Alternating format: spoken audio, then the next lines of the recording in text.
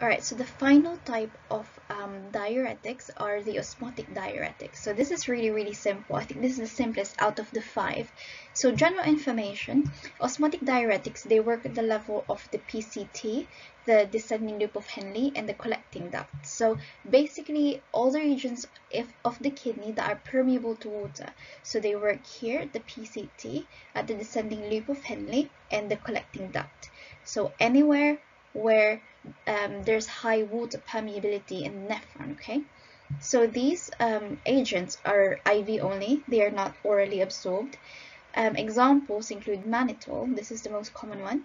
The mechanism of action, again, very simple. They basically increase the osmolarity inside the tubule, which prevents water from being reabsorbed. So that means you just increase the volume of urine by making the filtrate higher in osmolarity, okay?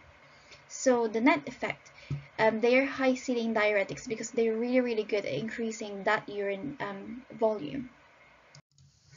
Okay, so uses of osmotic diuretics. So they're used primarily for water retention rather than sodium excretion. If you want sodium excretion, you could use the other types of diuretics. So they are also used to treat the increase in intracranial pressure. They are used to reduce intraocular pressure, and that's very useful for the treatment of glaucoma. And they are used for acute renal failure, so they encourage diuresis, which may save the patient from having to have dialysis. So adverse effects include dehydration, because as I said, they are really powerful diuretics. You know, they increase the volume of water really well that we pee out, so they can cause dehydration. Then it can be followed by either hypo or hypernatremia. So hyponatremia is low sodium, and hypernatremia is high sodium in the body.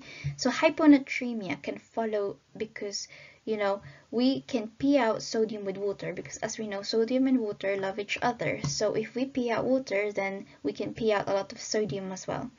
However, hypernatremia can also occur because of dehydration, as more sodium relative to water may stay inside the body, and we create a state of hypernatremia. Okay, so headaches, nausea, and vomiting are also very common side effects. Right, so contraindications include anuric patients. So we can't give this to patients whose kidneys are not producing any urine, okay?